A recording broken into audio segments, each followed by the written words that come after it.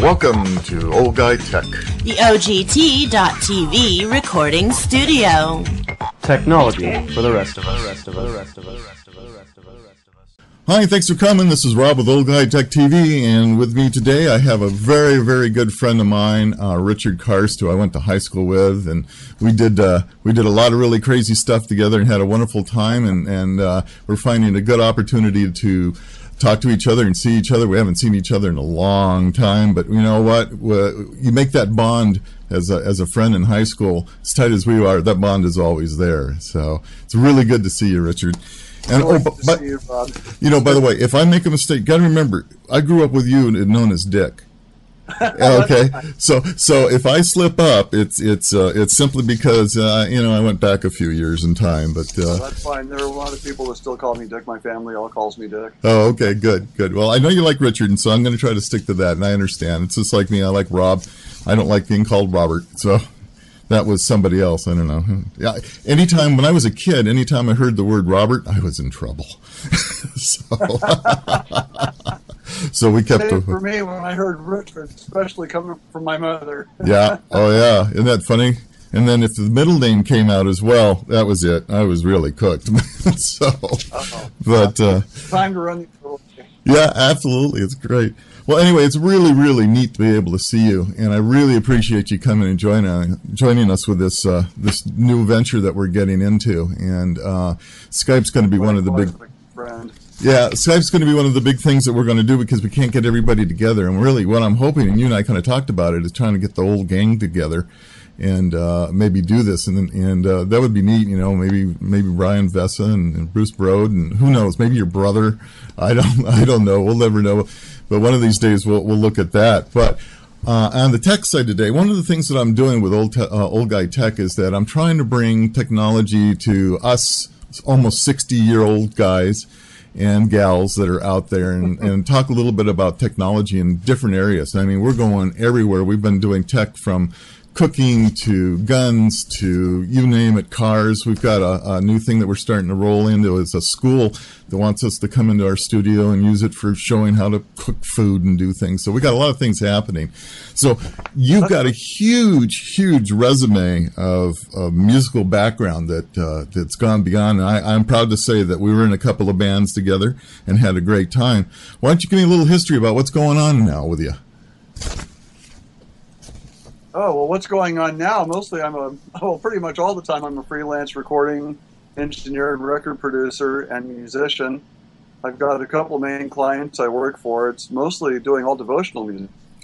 And playing in a couple of bands. I started playing drum set recently, which has really been fun. Necessity is the mother of invention. Oh, yeah. Playing in the studio, I couldn't always find a good drummer, so I wound up just playing the drums myself. I started out just playing one drum at a time, but eventually I put it all together, and I can hold down a pretty good groove. And last February, I started playing drums in a reggae rock band here in Santa Cruz called Love Eternal. Oh, how cool is that? And I love playing reggae music. It's got such a great feel. Oh, yeah, it's a lot of fun. So that's been fun. And I've been playing flute and tablas, a lot of tablas, the classical North Indian hand percussion, hand drum. Yeah. Zakir Hussain is a noted tabla player. I've been playing tablas and flute in Mystic Troubadours. Wow. And we've been playing a few gigs and also playing for some yoga classes, which seems to be a new phenomenon happening all over the country and the world, is having live music at yoga classes, and it's really been fun. Oh, I yeah. can my chops, and I can pretty much play whatever I feel as long as it's not too distracting. Right. It's been really fun. Oh, that is way cool. And that's the live performance side. As far as recording, I've been doing a lot of different projects. As I say, mostly devotional music, some children's music in the past. In the 80s and 90s, I traveled a lot with a very well-known children's musician named Linda Arnold, who was recording on A&M Records. We flew all over the country, and I played bass with her and wore the Tyrone the Dinosaur suit, Tyrannosaurus Rex. And that was really fun. One of my best memories, if we can get a little to the side here. Sure, absolutely. We played some shows in Ventura, California at the high school auditorium there, and show after show, we did, I think, 5 or 6 shows that day, and they bussed in all these first graders for all the different shows. And Linda has this one song called Popcorn, where in the chorus goes pop, pop, pop, pop, pop. And we had 1,000 first graders all jumping up and down in their seats, because that's what you do. When the popping happens, she has the kids all jumping up and down, and they brought up the house lights. And I'll never forget that image of 1,000 first graders all jumping up and down in their seats the first time. It's one of the most wonderful things I've done in my life. Oh, I bet. Just I bet. fantastic. How great is that? And I've been fortunate to work with some really well-known people. I got to produce a recording of classical North Indian music in around 1985 with a fellow named Amrit Gajar, who you probably haven't heard of, but I know you've heard him play, because he played Dilruba on the Sgt. Pepper track, Within You, Without You. Oh, That wow. sort of bowed sitar sound. Yeah. That was played by Amrit Gajar, and he was an engineer at the BBC in London in the 60s. He came out to Sunnyvale, was working as a software engineer, but he was still playing music, and we connected working on this project. He still had the same Dilruba he'd played on Sgt. Pepper. Wow. He had it with him, and he let me play it. Wow. Whoa. Whoa. I have actually held that instrument in my hand. That is cool. You hear on that track. How about that? Small world sometime when that stuff like that happens, Yeah. isn't it? It's incredible. And there have been a lot of cool things. I studied a little bit of classic North Indian music under Ali Akbar Khan when he began teaching at UC Santa Cruz. I was the recording technician for the music department at UC Santa Cruz for 13 years. And that's how I got to meet him, and also how I met Zakir Hussain, who was here for a week. And I recorded every note he played. It was really fun. Wow. So, well, I'm just kind of ranting here about my past. I can go No, on that's and on. that's but- what it's all about, man. It's just talk about what you got going, what's going on. Let's we'll do your past. We'll get the present. That's no big deal. It's funny how you go back to certain memories, and I've got some very fond memories of you. And when we were in school together, I remember you were the one that actually taught me how to play guitar. And yeah, you taught me to play. I don't know. I think we did 10, 12 chords. You got me doing chords, and then when we were doing the singing, you'd yell at me the chord to play, and I would play the chord. And so that's one of those fond memories. I remember that quite well. That was always a lot of fun. And then I have another. See if you remember this memory. We did Christmas caroling. We did the brass group. We went around the different neighborhoods and did that. Do you remember that? I sure do. Was that a blast or what? Yeah, I think Bruce Brode had taken all those arrangements out of old church hymnals that he'd found. He just transcribed all the 4-part harmonies, soprano, alto, tenor, bass, and transcribed it for trumpet, French horn, trombone, and baritone horn, I think. Yeah, I believe that's right. Yeah. Yeah. It's those little fond memories that you have of things like that. Yeah, that I look back and say, geez, that was sure great times. We really had a good time doing that. So. And unfortunately for me, I have not kept up on the musical side. I got so busy with life and everything else that just kind of got pushed back by everything else. But well, Rob, it's like riding a bicycle. You never really forget. Yeah. You take out the trombone, and if you just blew some of the rust out of the slide, you'd be playing it again in a day or two. I guarantee it. Yeah, well, maybe so. It's not like I got a beautiful bench sitting here, bass, and it's just, I just. With everything that's been going on, it's really hard to do. But I keep saying one of these days we're going to do it. And remember when the band reunion was coming up a number of years ago, the big band reunion, where we tried to get all class to go to it. I was all geared up to do that, and I got the horn out, and I got ready. And then unfortunately, a family situation happened. I couldn't make it. So. Oh yeah, I did miss you there. I made it there. That was a Stairway of the Stars, wasn't it? I couldn't remember. I just thought it was like an old class band reunion, and I don't know what years it came into, but I know it was our years and some of the others, and then of course if we played at SMC too, so that was fun. Right. Yeah, that was really good times. As honorary members.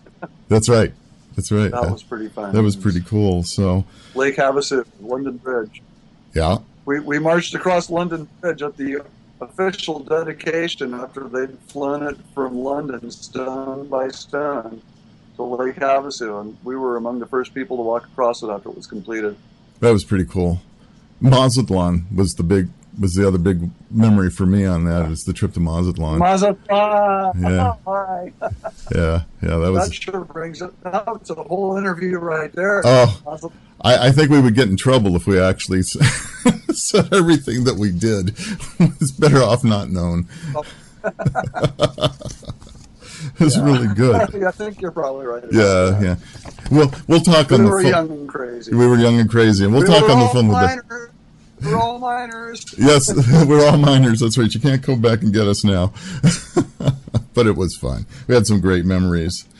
So anyway, with that said, let's talk about a little bit about some of the equipment that you use in your everyday life and your recording, your studio, and what you use and what you mix with, and the mics and all that neat stuff that you got going. Uh-oh, did I lose you? Well, let's see. Where shall I begin? I'm still here. I'm just thinking about it. Yeah, I got you. Dead air, dead air on me. Well, I'm old school. I started. That's why we have editors. Yeah, that's right. Okay, take two.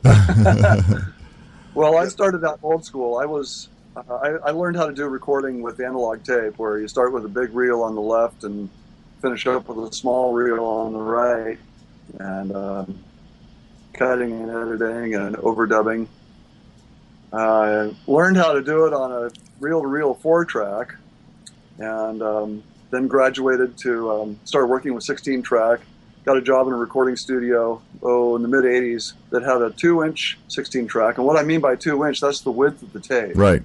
Where a cassette tape is an 1/8 of an inch in width. And the, a regular reel-to-reel, what most people see is a 1/4 inch. There is 1/2 inch tape, which is what most of the prosumer 16-track machines were. Right. 1/2 inch, but the pro machines were all 1 inch and 2 inches wide. That's a piece of tape that's that wide. Oh, yeah. And the resolution on that, the sound quality is phenomenally great. It's just really, really good. And when I started working in that studio, I knew that I wanted to do that for the rest of my life, was make recordings. So I did wind up getting my own analog 16-track machine, but at that point, this is in the 1990s, and digital recording was coming around. Right. And everybody went from analog recording to digital first with these, still using magnetic tape on a machine invented by a company called Alesis, which is called an ADAT, which is short for Alesis Digital Audio Tape. And the tape that they used was just a standard VHS videotape, which made the recording media really, really inexpensive, very affordable. Right. So once you got an ADAT recorder, you could do as much digital recording as you want, pretty much, because you could just go down and get each tape would only last about 16 minutes, but still, for like $3 or $4 or $5 for 16 minutes of recording time, that's really good. Oh yeah, absolutely. So we all used ADATs, and you can get more than one of them. One ADAT had 8 tracks, and you could synchronize, I think, up to 8 of them to get a total of. You could synchronize up to 16 of them to get a total of up to 128 tracks at once. Wow, but that's that becomes incredible. really cumbersome because you have to have all the machines synchronizing with each other every Right. time you start and stop. And then we started doing it on the computer. We started not using the tape at all, but we started recording to hard disk, which was quite cumbersome at first because of issues like bandwidth and just the platter speed on a hard disk. It would take a long time to write all the data. But as technology has gotten faster and faster, and as we observed Moore's law continuing to hold true, and Moore's Right. law for computing states that every 18 months processing power will double. Right. And I think that also holds true for the storage media. So we've got to a point, actually about 10 years ago, we got to a point where it really was efficient to use a computer instead of analog or digital tape. So magnetic tape is pretty much gone. We don't use it really anymore unless you're at a very, very high-end studio that still uses all the analog gear, which still is the best sound. Analog does sound better than digital. Yes. Those with ears know. Well, it's the old vinyl. So now we're using a computer. Like what I... Oh, yeah, the old vinyl. I love vinyl. Vinyl is So like back here, I've got, I have a project up here in Digital Performer, which is a digital audio workstation. So this is one of my songs. Got the mixing board down here on the bottom. I don't know if you can see all this very clearly in the video, but yeah, unfortunately, we're getting a lot of freeze frame, but we're getting your audio, so that's the important part. Yeah.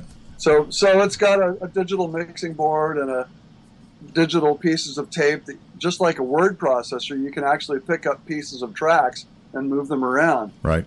You can copy either a word or an entire paragraph or an entire 5 pages with a word processor. And with a music processor like this, you can copy a note or an entire track of, say, the entire trumpet track, or you can even copy several tracks all at once and move them and paste them wherever you want. So say you record, you have a backup vocalist that sings the backup vocal on the chorus the first time really well, and the second time doesn't sing it so well. Oftentimes you can copy and paste that first chorus and stick it in the second chorus. Right. Right. So that's oh yeah, that's really neat. Same thing in the video digital world that we've got. We can take, we can pop out frames and put another one in, or do whatever we need to do. So it's very similar as to what you're doing, what we're doing with the video. Yeah, so the way I do it, well, my approach really depends on what I'm recording. As I said earlier, I was the recording engineer for the music department at the University of California, Santa Cruz for 13 years, and I did a lot of all different kinds of recording, everything from symphony orchestras and choral groups to jazz bands, avant-garde. I actually did a project with Morton Subotnick, Rob. Remember him? We used to listen to Morton Subotnick when we were in high school. Oh, yeah. And all the electronic music. Well, he came through UC Santa Cruz, and I did a show with him. He's a really nice guy. Oh. So I've done all kinds of things. And a lot of times it's easier just to set up a couple mics and stand back and just let the music happen. Right. Sometimes you want to put up a whole forest of microphones, and I want to get the guitar, I want to mic the bass drum, I want to mic the piano, and get them all, and then mix it all down later. So there are really different approaches. For pop music, I'll usually do the latter. Mm-hmm. For classical music, I'll usually do the former. Most of what I do tends to be pop music. And usually it's guitar, bass, drums, keyboards, vocals, verse, chorus, that kind of thing. So what I'll start is I'll put down a click track, like a metronome, that'll be a guide to keep the tempo consistent throughout the entire song. Right, yeah. Mm-hmm. Instead of using a metronome, though, I use a drum pattern. Like instead of just click, click, click, click, which is so relentless and cold, I'd rather have a drum machine play a drum pattern that's kind of groovy, like boom, boom, boom, boom, boom, and I can really get into it on an emotional level while I'm playing along with it. Even though the time is still really rigid, it's still got a little bit of a feel to it. Right, right, yeah. So then after that, I'll put down maybe a scratch guitar, scratch bass. I'll try to play them well because I might wind up using them in the final mix, but at this point, I'm just trying to create a framework that I can play along with and have a pretty good groove happening. So I'll get the drum pattern and the guitar and the bass, and maybe if it's a complicated song, I might throw it on a scratch vocal too as a guide vocal. Yeah. Once I've got that in, then I'll go back and I'll replay the drums on a real drum set. That'll have a little bit of human error in it, a little bit of slop. Right. Because you don't want it to be too perfect, because if it sounds really perfect, sounds like a machine. It doesn't feel right. It sounds like a machine. Yeah, yeah. And the reason that a live drummer feels better is because he's not perfect or she's not perfect. And a good rock drummer will always tell you that the backbeat 2 and 4 should be slightly late, but 1 and 3 should be right on the beat. And that's what gives it that feel. That the 2 and 4 is just ever so slightly late. It just opens up the groove. You really notice this in some kinds of music, like reggae in particular. I come back to that again because it's such a deep groove that people don't understand. And the thing about reggae is that the time is so elastic, and yet it's so precise at the same time. That's why a lot of people think they can play reggae, but they don't really have a good groove. Right. Yeah. Well, there's techniques to everything. That's right. Yeah. You see these musicians, well, it's just a really easy groove. It's just 3 chords, but they're completely missing the whole point Yeah. of what reggae is all about. It's not about the complexity. It's about how deep the simplicity is. And so drumming is like that, being really late on 2 and 4 and being right on the beat on 1 and 3. Now, if you start being late on 1 and 3, you're dragging. Right, right. So that's how you get a good groove going in a rock band anyway. Well, that's kind of neat. And then once I have drum take I like, then I might redo the bass and the guitar. And what's that? No, I was going to say I happen to have a set. I haven't set it up in a long time, but I've messed around with drums for a while too, so I know exactly what you're talking about. You know, so. Yeah, it's a great feeling to play drums. Oh yeah, I could teach anybody to play drums in about 5 minutes. Oh yeah, but I won't do that right. no. That's okay. So no. I'll fill in all the other.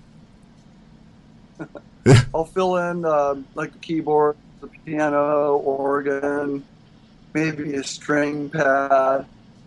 A pad is when you're playing long tones that just fill in the background without really getting in the way. Uh-huh. Usually it's long notes that only change when the chord changes. We call a pad in the recording studio. And once I get a pretty good sounding rhythm track there, then it's time to start putting some vocals in. I might put in the lead vocal. I might put in the background vocals first. It really depends on the song and where I'm going with it. And then when all the tracks are recorded, then we mix it down. And there's some philosophies about mixing, too. I don't know how much you want to get into that today. I'd be happy to if you want. Sure, absolutely. Let's talk about it. Okay, well, mixing is the process of taking all the recorded tracks. And by a track, I mean, like, say you've got a trumpet on one track, and then you've got a guitar on one track, and you have a singer on one track, and then drums might be recorded on anywhere from 4 to 8 tracks. Like you have the bass drum on one track and the snare drum on one track. Mixing is the process of taking all these different tracks and blending them together in such a way that it sounds really good and all the sounds are balanced, and then mixing that down to stereo, like the left channel and the right channel, so that somebody can take it home and play it on their CD player and listen on the stereo. That's what the process of mixing is in a nutshell. Now, the tools we use to do that are many and varied. One of the most principal tools that we use would be the equalizer. And everybody that's played with a stereo has worked with an equalizer, whether they know it or not, because the bass and treble controls on your stereo, those are equalizer controls. Every stereo that's got bass and treble actually has 3 bands of equalization. It has bass and treble, and it has mid-range too. But you don't really realize that because there isn't a mid-range control. How do you find the mid-range? Well, when I'm dialing in somebody's stereo, somebody might ask me, make my stereo sound good, Richard. The first thing I do is I turn the bass and the treble all the way off. Then what's left is the mid-range, and I control that with the volume control. Set that to a good level. Then I'll add the bass until it sounds nice and full, but not overwhelming. Most people add too much bass. And then lastly, I'll turn up the treble until it sounds bright and crisp, but not at all shrill. Generally, at that point, the stereo is going to sound really good no matter what you play on it. Right. And what I've done is I've just done equalization on a stereo system. Yep. Now, in the recording studio, we have more than those 3 bands. We can have up to 10, 12, well, really as many bands as we want. And we subdivide them into much narrower ranges rather than something as wide as everything below the middle for the bass and everything above the middle for the treble. We'll actually use numbers for frequencies. And the equalizers go from pretty much the range of human hearing, which is for most people roughly 20 cycles per second to 20,000 cycles per second, with 1,000 cycles per second being about in the middle, because it's not linear, it's logarithmic. Every time that you double the frequency, you go an octave higher. So C at 256 cycles per second, that's middle C. An octave above that is 512 cycles per second. And we use these numbers when we're doing equalization. If I'm hearing kind of a bright shrillness at a certain note, I can look on the chart and see what frequency that is. And then I can just duck that frequency. By duck, I mean by pulling down the amount of frequency that's present in the signal with the equalizer. Right. Yep. And if something is lacking, you can also boost. But I tend to cut rather than boost because boosting tends to raise the level more than cutting does. So that's a quick discussion of equalizers. Now, a very frequently used and probably the most misunderstood tool in the recording studio is the compressor. And a limiter is a form of a compressor. Now, what a compressor does is it reduces the dynamic range. And what I mean by dynamic range is the difference between loudness and softness. Humans can hear a very wide dynamic range. We can hear a pin drop at about 30 decibels, and we can withstand being on the tarmac where a jet plane is landing, which is about 120 decibels. And again, the decibel meter is logarithmic. Every increase of 10 decibels is an increase of 10 times in volume. Right. Therefore, an increase of 20 decibels is an increase of 100. Right. Yep. So most recording media can't deal with that wide range. And it kind of brings around a funny point. At the beginning of recording, the goal was to try to capture as much dynamic range as we could.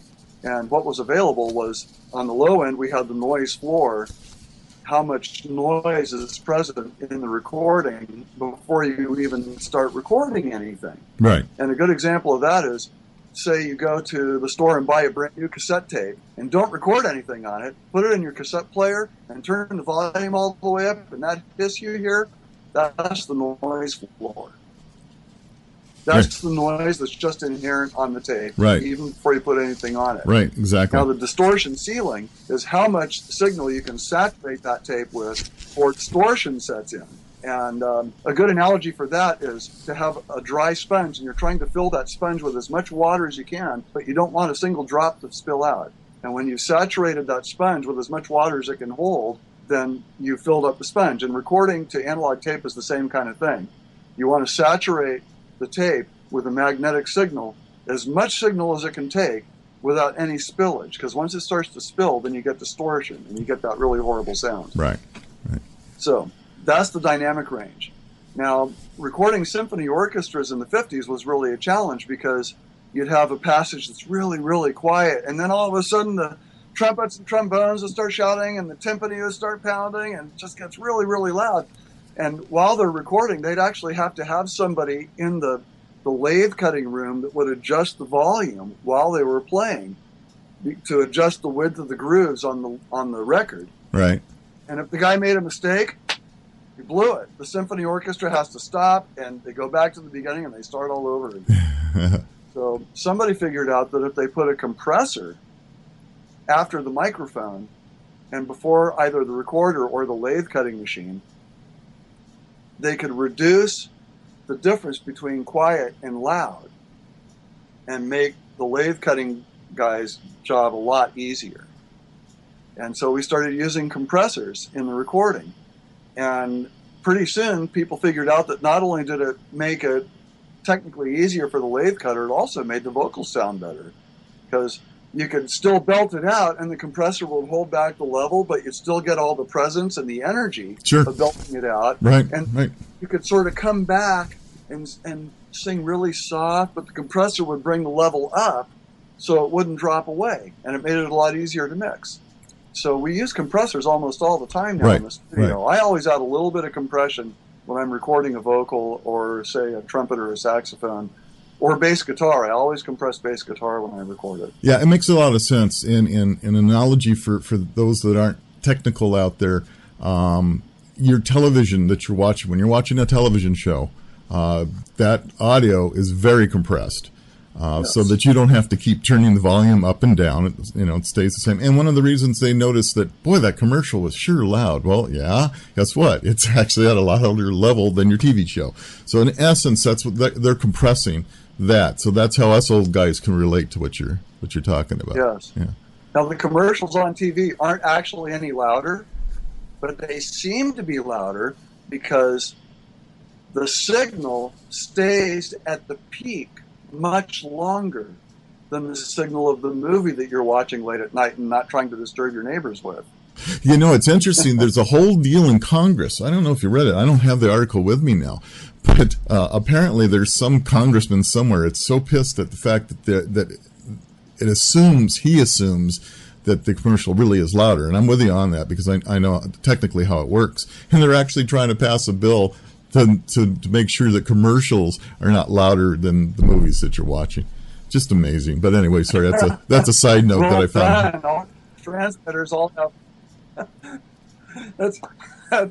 that's an example of completely unnecessary legislation, because all the transmitters all across the country have brick wall limiters as the last thing. Yep. So there's no way that the signal can get louder than that. What a brick wall limiter is a compressor that puts a ceiling on that's so hard, it's like running into a brick wall. Once you get to that level, it won't get any louder. No matter how much you turn up the gain, it's not getting any louder.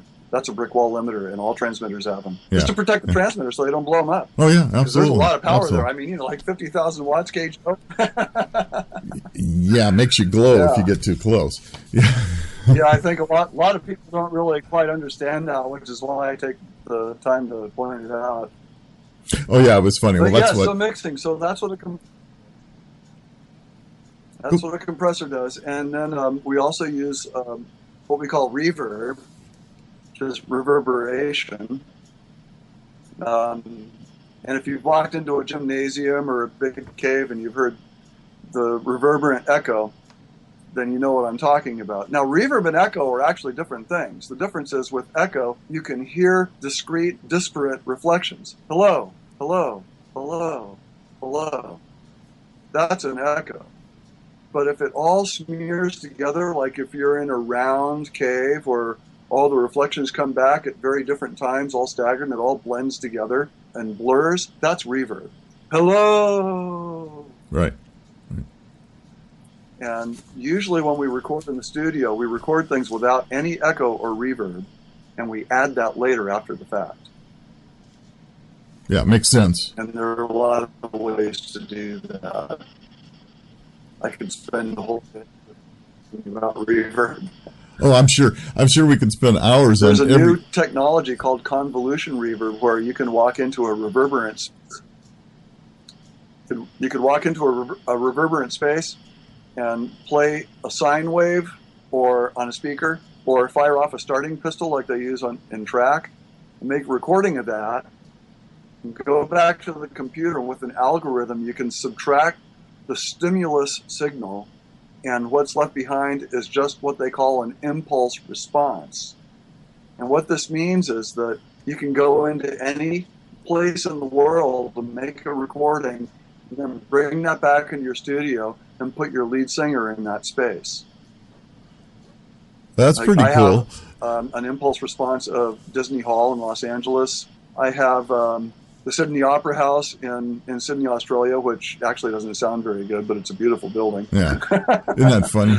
And I've got Notre Dame Cathedral in Paris, a bunch of things. That's really So good. should we talk about kinds of microphones? Hey, you know what? Let's talk microphones. Sounds good. I know you've got something really cool and hot coming up you were showing me. Let's do that. Okay, well, there are really 4 kinds of microphones I can think of. I'm going to show you 3 of them.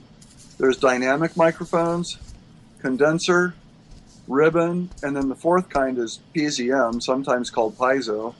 And I don't really have anything I can show you other than pickups on a guitar. Like you can see this bass behind me over here. This is actually an electric acoustic instrument, and it has piezo microphones in the bridge here. But I can't really show them to you because they're embedded in the bridge. Right. They're essentially contact microphones. We're seeing a lot of use of those in electric acoustic instruments. So those are piezo mics. I'm not really going to say anything more about them. Right. And then we have dynamic mics, and this is the first kind of microphone. This is probably the most famous dynamic microphone in the world. It's made by the Shure Corporation. It's called an SM58. Every sound engineer in the world knows what to do with this. If you've ever been on a stage, you've probably held one of these in your hand. Oh, yeah. This is a dynamic microphone, and that means that there's an element inside here that actually responds physically to my voice and moves back and forth. It's a magnet suspended on some kind of a spring or something, and it moves back and forth inside other magnets and creates electrical signal that way. Because as you probably know, or maybe you don't know, if you move a magnet inside a coil, or if you move it inside another magnet, it will generate an electric current. And that's what generates the sound, which then gets amplified and either recorded or sent out over a PA system.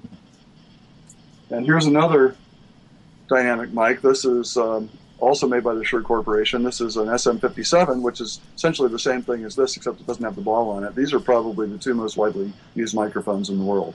Now, for broadcast, AM radio, and if you've ever seen a radio show where the host is also on TV, he's probably been talking on one of these. This is an Electro Voice RE20, and this is something of an industry standard for radio talk show hosts. You know, you see our local sports guys on KNBR using these, and some of our political talk show hosts use these too. And okay, so those are dynamic mics. Now, there's another kind of microphone called a condenser mic, which has an electrostatically charged disc inside it. Here's a really good example of this. This is a microphone made by AKG. I don't know if I get really close, I don't know if you can actually see the disc inside this. Oh, yeah. Yeah, I've got that backlight. You can see that disc inside the microphone, the Absolutely. circle behind the grill. That's the condenser element itself, and it's electrostatically charged. There are two plates, and when I talk into this microphone, the distance between the plates, I guess that's how it works. I'm not actually really sure, but I think that's how it works. The plates will move closer and further apart from the vibration. That'll generate the signal. Now, these microphones are extremely sensitive. The dynamic microphone is really not so sensitive. This is extraordinarily sensitive. So it'll pick up the high end really, really well, like if you're going to record on an acoustic guitar or a harp or something like that. But it's also really sensitive to somebody dropping a pencil in the back. Right. Yeah. This is a large element. This is the mic I've got up here in the frame. Here, these are the same microphone, the AKG 414. Right. Yeah. This is a very, very popular microphone. Yeah. And here is an AKG 451. This is what some people call pencil condensers because they're so thin. And this is a very nice microphone too, the element being inside here. You can see the diameter is much smaller, and obviously the condenser is much smaller. What this does is it makes it more sensitive to higher frequencies. It doesn't pick up the lows quite as well. And then there's another microphone, a ribbon microphone. I've got two examples of this. This is a Shure Brothers product. This is the Unitron. What is this? It's a 330. The Unitron 330. I had to look at the side of the box.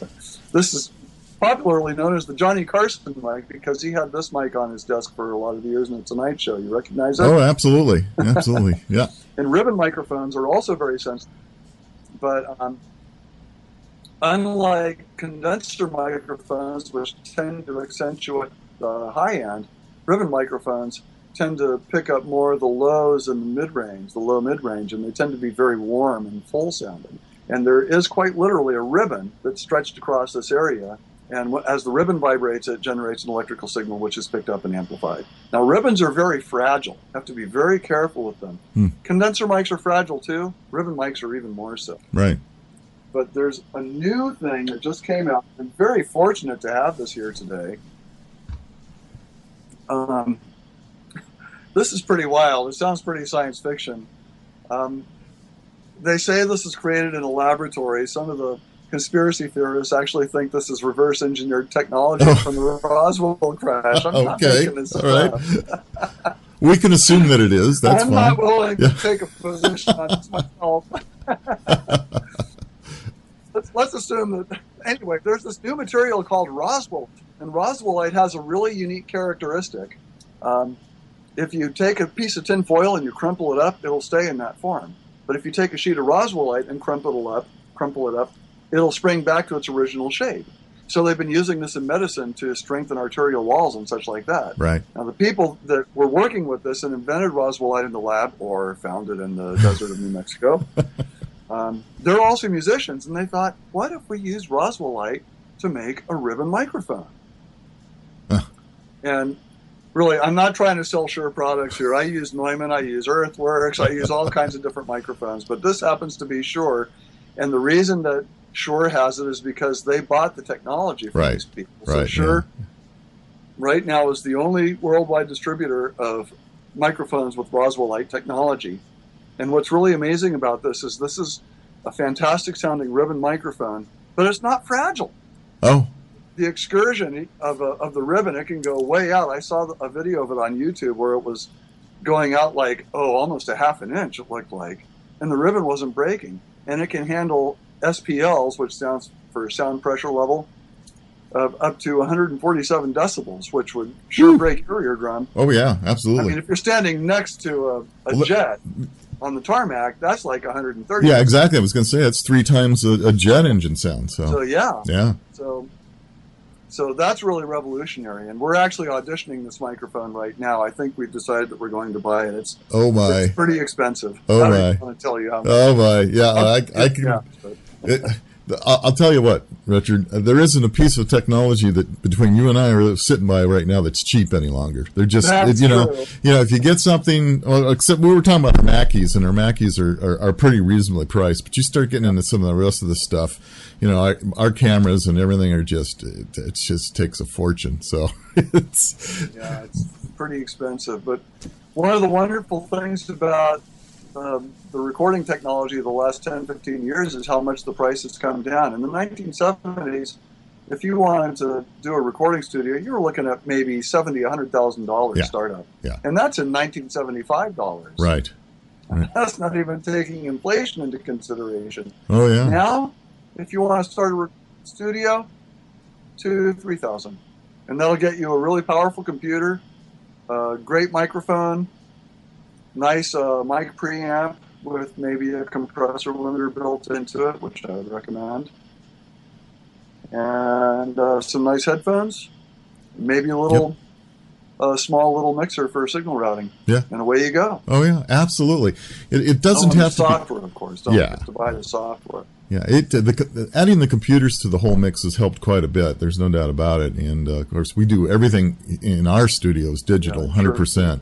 And the tools that are out there on the computers, on the software to be able to do the editing, it just keeps getting better and better and better. And that's kind of a nice. And you know, for people starting, also by the way, there's some shareware stuff that's out there on the net.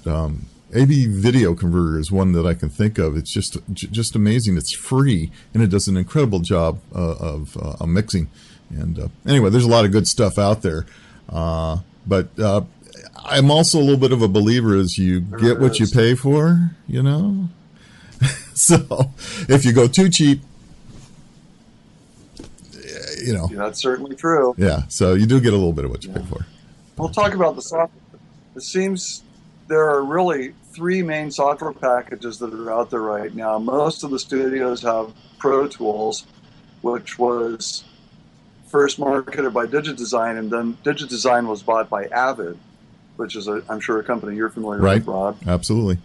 And then there's Logic, which was bought by Apple Computer. Right. And the last digital audio workstation that has not been bought by a giant corporation is the one that I like to use, which is called Digital Performer. It's made by a company called Motu. It's still their own company. It's 22 employees in Cambridge, Massachusetts. And I really like them.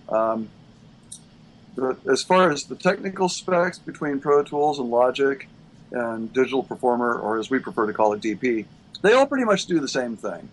You could argue that Pro Tools sounds better because of their proprietary hardware, but the truth is that, okay, you're spending $10,000 to get into their hardware that only works with their software, but you could also get something from Apogee. I'm talking about the analog to digital, the analog converters, and that's, for those that don't know what that is, that's what takes the signal coming from the microphone and turns it into computer ones and zeros so the computer can relate to it, and then turns it back into something we can listen to and plug into our stereo. Those are the analog digital analog converters, ADA converters. And there's a company called Apogee that makes really, really high quality ones that work very well with DP, and they sound every bit as good as Pro Tools. And That's one of the reasons I like DP is because they play nice with everybody else. You can use their hardware. They make hardware and software. Right. You can use their hardware and their software with everybody else's stuff. They don't have any kind of proprietary restrictions. And that's nice. Some of the other companies do. Right. I also like it that they haven't been bought by a giant corporation, and I'm really into supporting the small business. Well, we got a small business that's also And here then in the United the States. people that really know, people at the really top of the game in the music business use Digital Performer. Like, for example, Danny Elfman, when he does a film score, he uses Digital Performer. Yeah. Partly because it's so easy to lock the picture, and partly because it's just so easy and fun to work with. Right. Right. And well, I'm you know, ticking off some of the Logic and Pro Tools fans here, and I just want to say to those folks, you know, your software is really good too. I'm old school. I came from the analog world, and DP just works for me because it's so intuitive and it's got all the features that anything else has, and I just love it. It sounds great. I totally understand what you mean. I mean, we all have our own favorite mixing here in the studio. I work with my son Jonathan, you know, and he's got his favorite editing tools. I've got my favorite editing tools, and so I can understand exactly what you're talking about. And it's nice that you're able to use multiple and different equipment with it. I mean, proprietary bothers me a little bit. I also have a little problem with Apple products, but that's not our. Well, yeah. You know, I both love and hate for reasons. Oh yeah, absolutely. Well, I kind of like to get into technology. I'm an early inventor into it, and so it's like I've got a classic iPad that I absolutely love. I think it's probably one of the neatest things ever made. But I decided to buy when HP came out with their HP Touch. Hell, you could pick up this tablet that did almost everything the iPad did for half the price. So I bought one just to use here in the studio. It's amazing. And then, of course, poor HP comes out and says they lasted less than 4 months and said, "No, we're done." You know, and that's kind of crazy. So it's like, but I'm looking forward to the iPad 3 when it comes out, because that sometime next year will be really something, and I'm really looking forward. But I love that. That's about the only real Apple. Well, I shouldn't say that. I have an iPod like everybody else does. I skipped the iPad. Yeah. Sure. Well, so I have my iPod and I have my iPad, but everything else is in my world. All my mixing stuff and all my other computer stuff is actually all PC based, and my computers, all the desktop stuff, I actually build myself. I don't. I think I can build a better machine for half the price that you'd buy if you went to Dell. Sure. If you know what you're doing. Yeah. You certainly can. So I've been doing a lot of that, but that's worked out really good.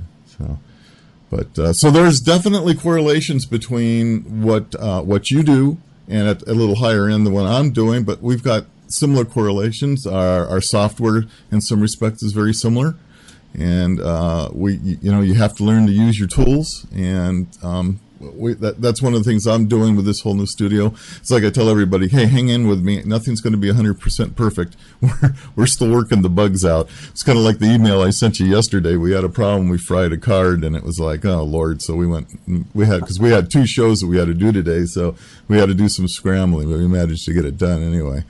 But we've been doing this for quite a while, and I know the attention span of the YouTube users is probably quite short, so we probably run a little bit longer this time than I normally would. But what I'd like to do is invite you back, and let's talk some more about some of the stuff, maybe more of your actual music, what you're playing, where you're going, and that type of things, and as well as more of the technical, and just kind of catch up again. And I'd love to have you back. Hopefully you've had fun talking about this stuff with us. Yeah, I'd just like to close with one really quick point, which is my philosophy of music. Music is a really powerful medium. It's very expressive, and a lot can be communicated. I think it's really important to utilize that medium to put out a positive message, to make things better. We listen to, like, punk and death metal and stuff like that, and I get a feeling, I just don't feel so good.